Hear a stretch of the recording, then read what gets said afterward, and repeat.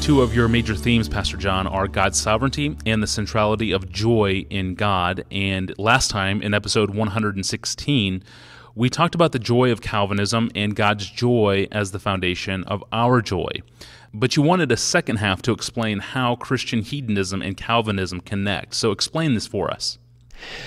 Tony, last time, when you posed this question to me about sovereignty of God and joy, I said that God's joy in the fellowship of the Trinity is the foundation of His sovereignty and the overflow of His sovereignty as God creates the world to share in the joy that He has in Him.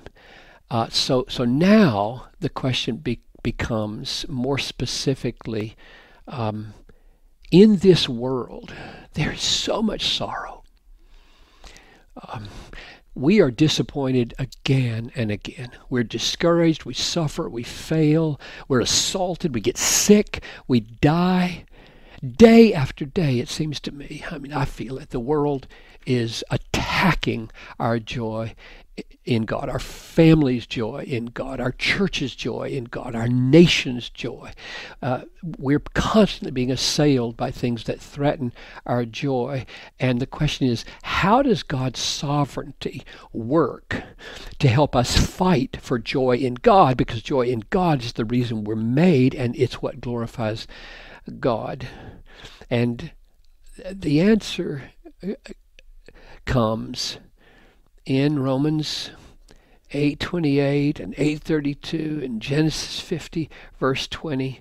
When I read rejoice always in 1 Thessalonians 5:16, I say to God, oh God, do you mean always? Really?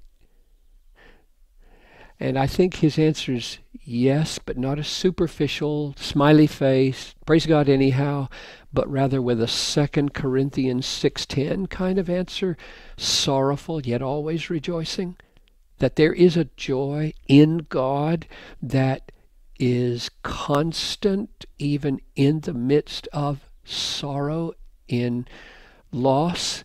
And the reason that can be is because God in Christ has committed Himself to work everything together for our good.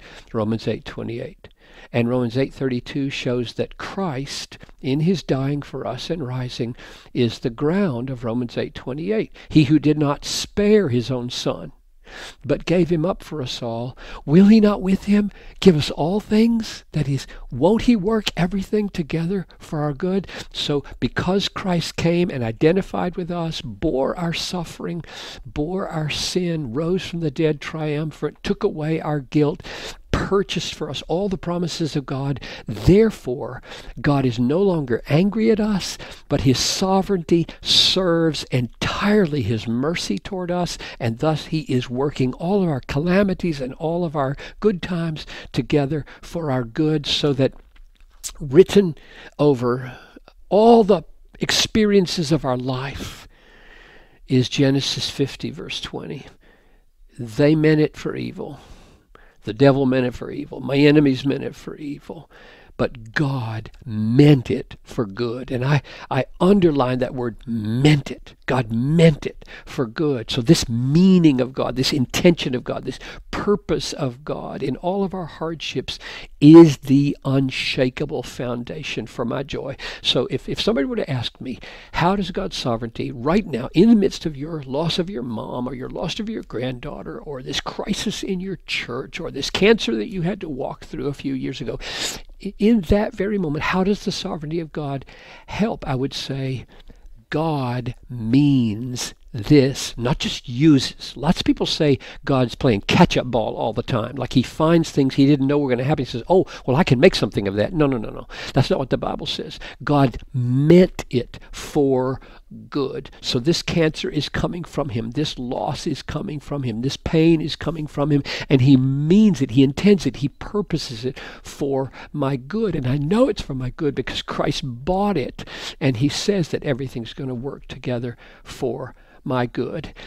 When I was thinking about this, Tony, I just thought my own situation here. Now I'm 67, and this is what came to my mind. The older I get, the more thankful I become for God's sovereign keeping power.